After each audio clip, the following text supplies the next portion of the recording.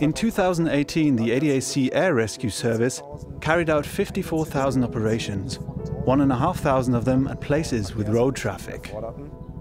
The problem with an accident on a motorway is that if the helicopter arrives in advance of the police, there will be nobody there who can block the road for the helicopter to land safely. What the police or fire brigade would do, we can now handle with the rescue helicopter. Our system uses connected automated driving technology to enable the helicopter to send out a message that prevents communication-capable vehicles from driving on. It will completely block all lanes of the road. We want the helicopter to be able to land on a motorway without ground personnel. Of course, it's quite difficult to test something like that directly on a motorway. So we went to an airfield with very safe conditions for our tests. We had our autonomous vehicles drive there, plus an airborne drone to keep the costs low. However, our application focuses on the helicopter. So in this case, the drone represents the rescue helicopter. With a drone, we can operate and test more flexibly and at lower risk. For the test, the drone takes off to initiate the rescue operation. Finally, it flies over the runway to get an overview of the situation to identify a place to land. That's the simulated reconnaissance flight that we carry out.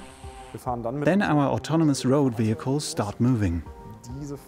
They will align themselves to form a physical barrier that causes the following non-automated vehicles to stop. We want to make sure that the road can be blocked off to all kinds of vehicles. Connected automated vehicles can already communicate efficiently with each other, and the messages that they exchange have also been standardized. It's a realistic scenario. But the communication between airborne and ground traffic is not standardized, so that no messages can be exchanged between them. These two worlds have to be brought together by a translator. That's a software able to deal with both languages, filtering out, translating, and transmitting messages relevant for the vehicles so that they can understand the drone representing the helicopter. As soon as the helicopter initiates the landing approach on a motorway, a geofence is automatically generated. That is like a virtual fence which closes the lanes to all motor vehicles.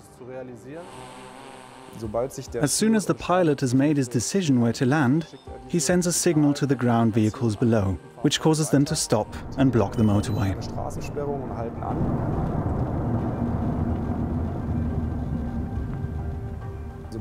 As soon as the drone verifies the landing spot is clear, it proceeds to land.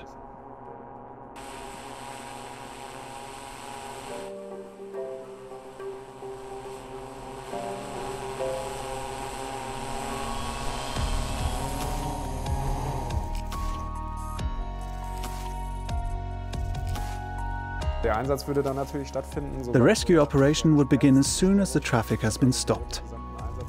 The blockade remains in effect until the helicopter has evacuated those who are wounded.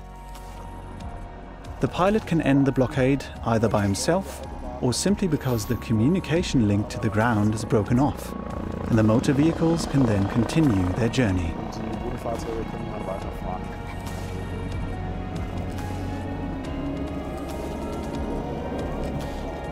Finally, our concept has worked. We have shown that communication between these two different worlds is possible.